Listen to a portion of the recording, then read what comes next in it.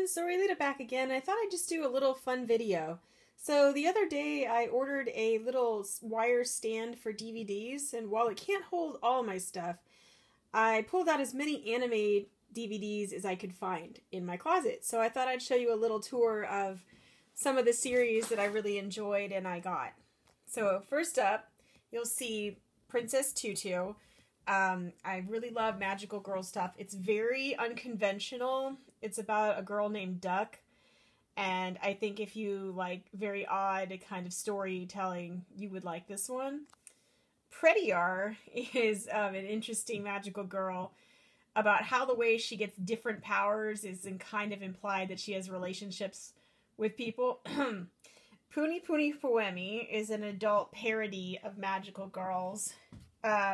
Magical Project S is the only really good Pretty Sammy series, aside from the OAVs. Ignore the sequel series, it was not good. So, Ray Earth was a classic. I actually collected those as fan subs. This is the first series, and then the second series, honestly, they did not need a box this gigantic, but these were the times back in the day for like 4 DVDs. Then the Ray Earth OAV, wow, that one took a really dark turn.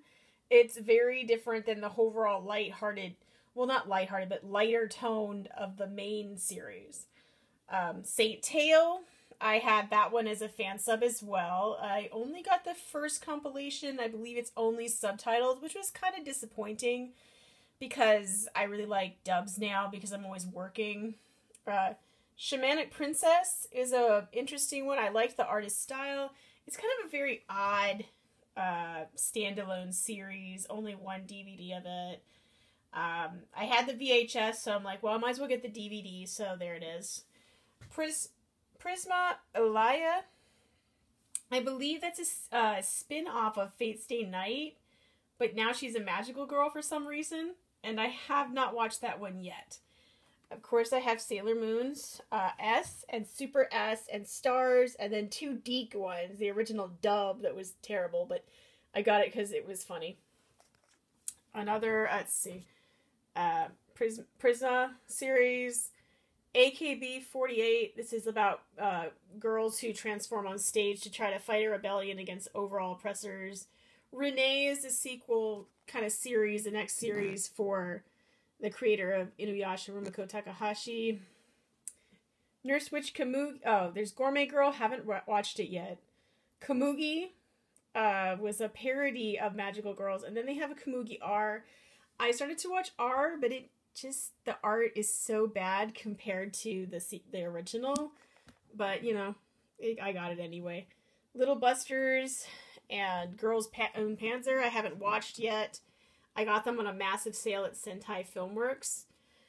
He is my master as well. I felt bad because I had downloaded episodes, so I just bought the DVD. It was on massive sale clearance anyway. Magic Users Club, Mausukai Tai. I actually got fan subs, but I kind of got ripped off. They never arrived. So I got the DVD set. Devil Hunter Yoko is the most bizarre anime because it doesn't know if it wants to be serious or comedic or what, but I got it anyway because it was one of the first animes I ever got on VHS. Moldivers and OAV that kind of stands alone. Jewel Bem Hunter. It was weird. I don't think it really ever had a sequel. I had a Tokyo Mew Mew fan sub DVD, which it was not legit. Vampire Princess Miyu is a really good series. I had the OAVs on tape, so I got the series. Not as dark as the series the OAVs were, but still I liked it. Escaflowne, of course, in its tiny little set compared to all the VHS cases I had to collect. Wedding Peach, the anime that didn't really get a fair shake until far after it came out. 7 of 7, I still haven't watched it. Dragon Half. We all know Tamagotchi, you know, Tamago. Anyway, Project Eiko had 2 DVDs. Goddess, Ruin Explorers, Wild Cards was really bad, but I got it at the point in time where I got anything that had anime. Cosplay Complex, somebody gave me, still haven't seen it.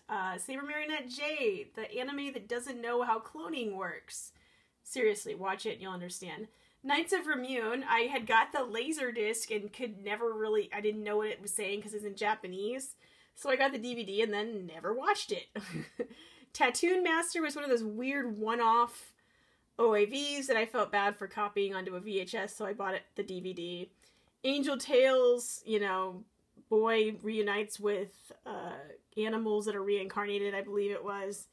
Battle Athletes, My Dear Marie, Elf Princess Rain was hilarious. Magical Kanan, not to be with the C, not to be confused with the K, because one is adults, which is horrifying, and one was for kids, which had terrible animation.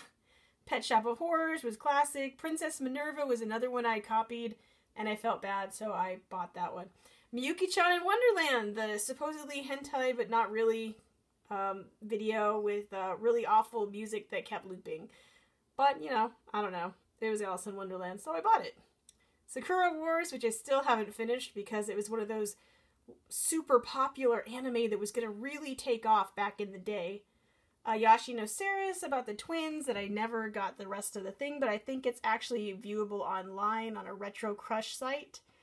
Real About High School, can't even remember it. Idol Project, one of those weird, obscure OAVs that finally came to America. Plastic Little, the super hyper-detailed, overly rendered anime, which was eye candy, but the story was pointless. Well, at least from what I remember. Gunsmith Cats was a classic. Blood was another overhyped series that was supposed to be this groundbreaking thing, but never actually did anything. The Last Labyrinth was another weird OAV that they just got put out here, and I'm like, okay, whatever, got it. Jubei-chan was about the magical girl ninja.